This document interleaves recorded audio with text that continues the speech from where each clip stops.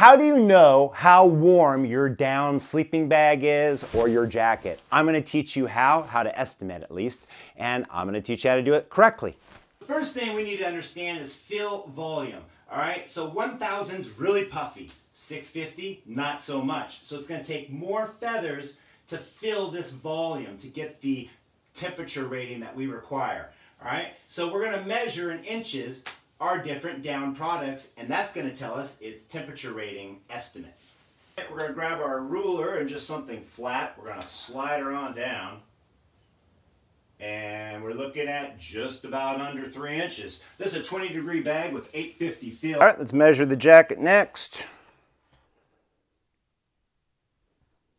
Little over an inch. Guys, please share and like my videos. I try really hard to deliver good content, and this will be useful and save you a lot of money. Take care.